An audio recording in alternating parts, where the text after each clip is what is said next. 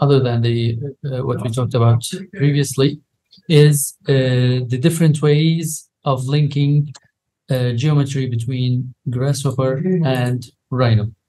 So in the previous time, we just created basic stuff like circle.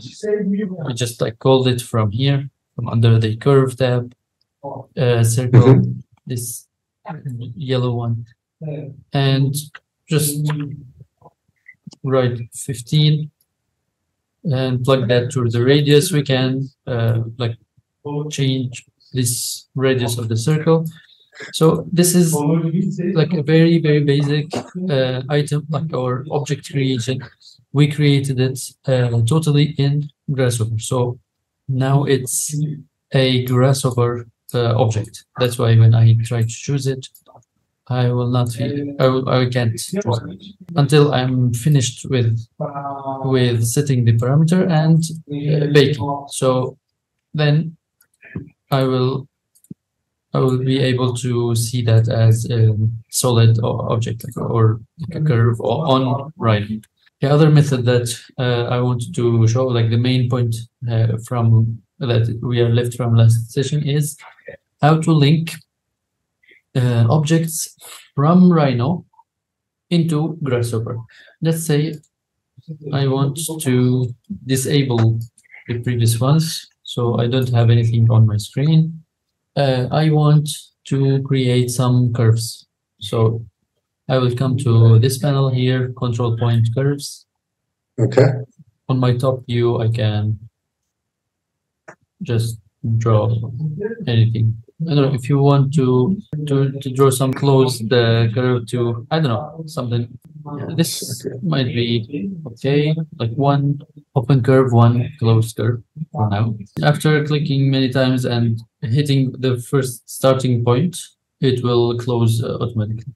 Now these are Rhino objects. So these are inside under the layer which is default. They have black color, and yeah, it's right. Like we can CAD thing, so we can export them at DWG or something. So these are rigid objects. Let's say I want to work with these objects in Grasshopper. So to do that, I will like not select anything, come to the Grasshopper screen, and from parameters, you can see here under geometry, you have all of these like different kinds of data, like types of data that Grasshopper deals with. So you can use like a point, vector, circle, a curve, plane, box, etc. So what we need now is a curve. So to be like very clear about like these, all of these now are only like containers. You can think about them as containers. So if I hit this curve and use it, it will not create anything new. It just consider it as like an empty container that needs some curves.